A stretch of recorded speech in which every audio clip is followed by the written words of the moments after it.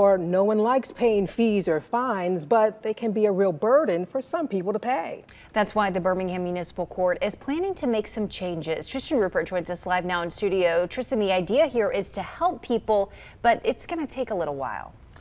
That's right, Morgan. The idea is that in the years ahead, the city's new partnership with the National League of Cities will not only relieve stress on low to moderate income families, but provide them economic opportunities and even create lasting policy reform.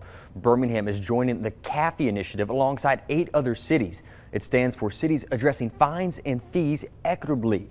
Now, the city will undergo a year of technical assistance and identify other ways to move forward without the funding from fines. Presiding Judge Andre Sparks says this is the latest effort to provide restorative justice here in the city. He points to the court's effort to find work for the unemployed, as well as the efforts to increase workforce training and GED access in lieu of fines or fees.